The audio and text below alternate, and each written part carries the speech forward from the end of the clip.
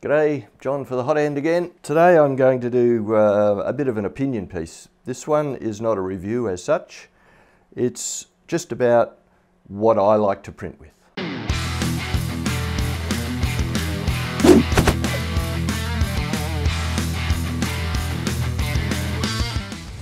Okay, there's been a couple of reviews done on various filaments regarding their strength. Test your might. Strength test videos. I think Tom did one a while back, and there was another one done just recently on the strength of various filaments, as in ABS, PET-Gs, PLAs, nylons, all that sort of thing. I don't print parts, engineering parts per se. I'm more into printing models and fun stuff that I find on Trimpe or Thingiverse. And I print for fun. I print because I like the things and I like using my printers, of which I have 3 running at the moment. I have the Filament FT5, as you probably know, which I've done a couple of modifications on. You can get the Filament FT5 through the Hot End discount code, by the way. There's a link here. I also have a Wombat Excelus, and I also have a Tivo Tarantula. All of those printers are running at the moment, and they all turn out good stuff. The FT5 in particular is turning out nice prints at the moment because I've done some modifications. I've added a BPS V3 extruder hot end, and there's again a link to that here. I've also semi-enclosed it, and I'll get to that in a minute. So what I thought I'd do is do a comparison of different filaments that I had laying around that various companies send us. They send us samples and spools for us to do reviews on. So I ended up with quite a few different types of filament, and as I said, this is not a review on brands. I'm talking about actual filament types. All up, I think I printed 7 different filament types. Now, I'm not talking about brands here, I'm talking filament types. So there was a normal PLA, there was an experimental PLA, there was a recycled PET, there was a normal ABS, and there was a thing called an NGEN, which is a type of PET-G product. There was also a thing called HD glass.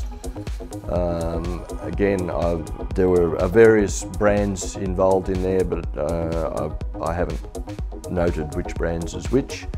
I'm purely talking about the type of filament and how to print it, and what I like to print with, basically. So, you'll see a series of photos going through. I took these photos with my macro camera, which unfortunately when you use a macro lens and you can get up really, really close, a model that you think looks really cool can all of a sudden look really crappy. This goes for any filament, by the way. It's just the nature of 3D printing. That's how it looks when you get up really close. But I did it anyway, just so that you can get an idea of what it looks like. So, what do I print with? What is my go-to filament when I want to print a detailed model like this? This might surprise a few of you, some of you not, because I've spoken to you already. My filament of choice is ABS, normal, common garden variety ABS, and there are a few reasons why. I'll go through my second and third favourites as well before I go any further.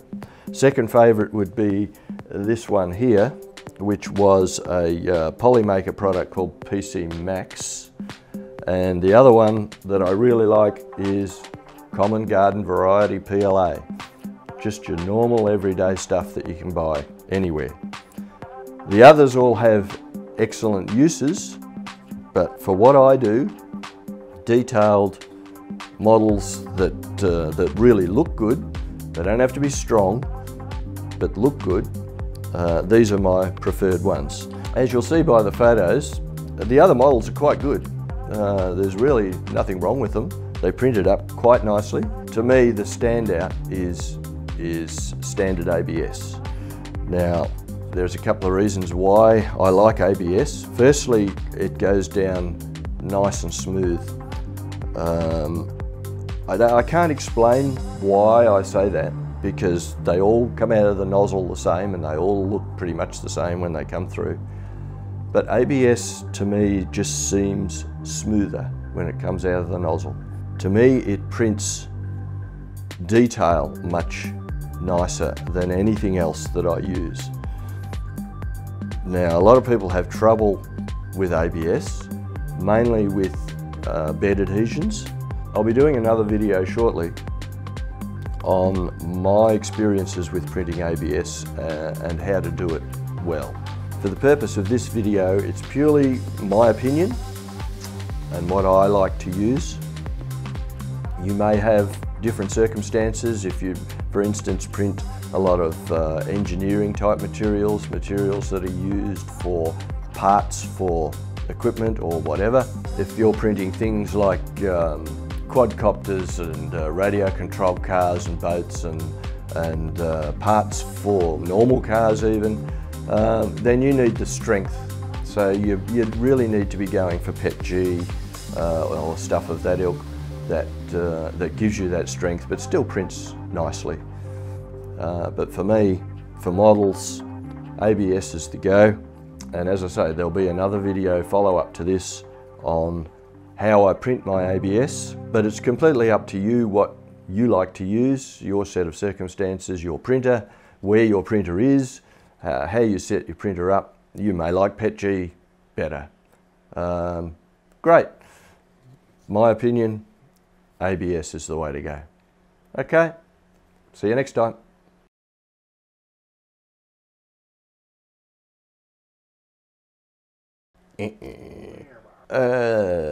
You right there?